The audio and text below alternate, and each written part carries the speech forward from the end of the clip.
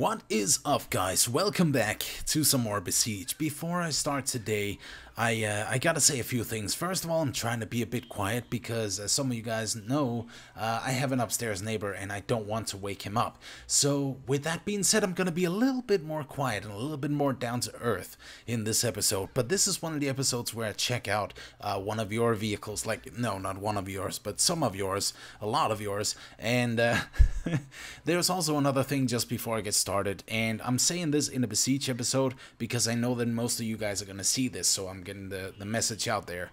I'm going home for Christmas to visit my mother and my brother there, and some other family is coming as well. So I want to, to go home and visit them, which means that there's not going to be any videos out tomorrow, and to hopefully the 26th. I'm not sure exactly when on the 26th, but I'm hoping that I can be back. And if I get everything going, completely according to plan, then I'm thinking about maybe doing a New Year's live stream. And that's gonna be something new, but where you guys can kind of, be more interactive in the content and everything. I'm thinking that, some of you guys been saying that that I should build something myself. So I figured, why not build something in Besiege? Or play some Warframe or whatever the hell. So comment down below and let me know what you guys would like to see in a live stream. I'm not quite sure on the timing yet, but I will hopefully get a live stream up. I can't promise anything, but if not, I'm definitely going to get it together for January, and then we can have a live stream there. I'm thinking it's going to be on YouTube, but I'm not quite sure. Maybe Twitch. I'm going to have to set that up. But yeah, so it's basically kind of like saying a live stream is coming as a sort of a kind of apology in order to to sort of make up for the 3 days that is being lost here over Christmas. 3 or 4 days, I'm not quite sure.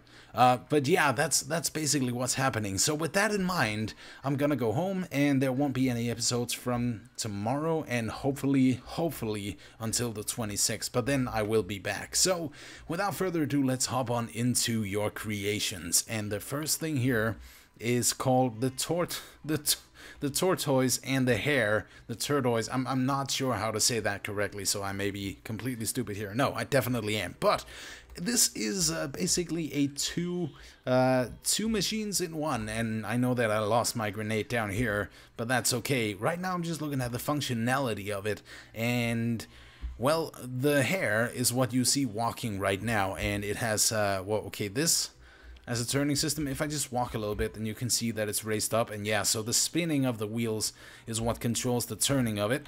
But other than that, you have this little guy here, and he is controlled with, okay, that's the wrong controls. Oh yeah, there we go. So he's controlled exclusively with the numpad, and that would have to be the hare. Oh, that's a missile. I want to try to hit these guys over here then. Oh, okay, and oh, okay. I hit myself instead. What the hell happened? Though if the big one can't do it, I say the small one does it instead. So let's go over here, and okay, that's the wrong button. That's the wrong fucking button. Hi, you don't seem to mind me being right here. Oh, okay. Oh, that was way too close. I was kind of thinking about, placing it there at the bomb, but let's just explode either way. There we go. Alright, now this one is known as the Unflippable, and goddamn, these guys still kill themselves. But I want to see if it can actually flip itself. And whoa, okay, I should probably go into invincibility mode. Now let's try this again. We are in invincibility mode. Okay, we didn't get flipped, so that's pretty good. I kind of want to... Oh, okay. Well, I guess that is where this mechanic kind of comes in handy. See this, guys? That's really nice. Oh, god damn it, it's still stuck under there. Okay, how about we try... fast forward. Okay, and fast backwards. And fast... Oh, damn it. Okay, I thought I could do it like that, but I guess not. Okay, there we go. So, yeah, it has this little suspension system that I guess allows it to travel on rough terrain as well, which is really nice. And the blades out on the side, I think, is sort of a safety measure from the bombs. And we can actually, well, okay, that's the other way. We can actually check it out here and go. Oh god damn it! Hang on, turn it. Yes, turn it, and I want to hit it with the blade to see if it flips or not. couldn't hit it. I need to get just a bit closer, I guess. And there we go. Come on, hit it. Seriously? Okay, we got flipped, so no, it's not unflippable. And here we have the first out of 2 sword extractors in this episode, and I like these sort of concepts because it really adds to, whoa, okay, this one is turning rather fast, but it adds to the sort of, concept of building new ideas within the new levels, and one of you guys actually said that to me as well in one of the emails that you guys sent to me, so let's see what happens when we do, was it this? Yes, it was this, okay, please don't break on me, I just want to get, okay, there we go. I should probably change the camera angle just a little bit. Is that it? I think this is it. And then, oh, that went super fast. Did you see that? Whoa, I kind of got to try that again. And once again, we go, I guess that's not supposed to happen, huh? So let's just take a look at how fast this thing actually goes up. Let's see. It just flies up into the air. Thank God it didn't destroy the vehicle or anything. And I really love this new level. It is awesome. And along with the vehicle, of course, you have these, which are kind of cleanup cannons. And that was actually really nice that the shrapnel made it all the way to the back of the crystals there. So all we need to do now is get the sword over there, and the back sort of gribby thingy-mabob here is controlled by the numpad exclusively, I believe. Oh, we're doing a wheelie. We're not supposed to do a wheelie. We just gotta get the sword there. So, wait. Yes, I got it. And now, we can use this as a weapon because it has such a good amount of turning. Whoa. Okay, I need to slice up some crystals, guys. And hang on. Oh shit. Okay, I got stuck. I got stuck on the thing. Let's try this again. Oh, let's go out a bit here. And now, yes. Oh, god damn it. We need some more crystals to be slain. But okay. I guess they don't want to. Okay, so this thing is absolutely mind-blowing. There's just one thing with the wheels that kind of looks like something that, could offend a few people. But you know what? I'm gonna look past it. I'm not gonna sort of, would you say, frame this vehicle for anything that it's not? So I'm just gonna go ahead and have some fun with this. And the reason why I think this one is awesome is because of one or two things. A, you fit it in the bounding box, and it frickin' is legit. That is crazy. That was a weird way to say it, but basically it fits in the bounding box. That's one. Number two is the fact that it has way too little controls to get confused. Oh, okay, that was also a weird way to say that. And, well, I mean, look at how easy this thing climbs the stuff and things and takes it away and then gets blown out of there by the sort of wind there. But either way, this one is just incredibly big, and the turning is just basically steering hinges so that you can go. Let's actually check out the turning. Okay, something broke off. That's fine. We're gonna leave you there. I hope you don't mind. And it's still going. It's kind of funny to look at, actually. Now I wonder, how about here? Because this is also rough terrain, but this is kind of different terrain. Okay, we got flipped over too, and we can't really go anywhere now. Well, a little bit, but it's not efficient at all. Okay, maybe it is. No, it's not. Invincibility mode should make up for that, shouldn't it? I say we give it a try at least. So up here, and let's just go up on the big one right away. That's what she said.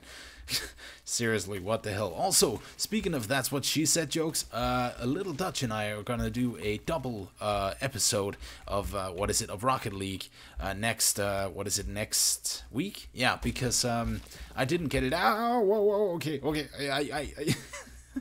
I didn't get it out today, or in this week, because tomorrow's Wednesday and that's when I go home for Christmas. So yeah, but this one still kind of looks to be having a good time on this stuff, on this kind of terrain here. I just kind of wish that it wouldn't break so much in in the sort of vanilla mode, like the opposite of invincibility mode, basically. But yeah, this one too is, I mean, it's just having such an easy time, regardless of invincibility mode or not. It's just having a really easy time going up on stuff and things.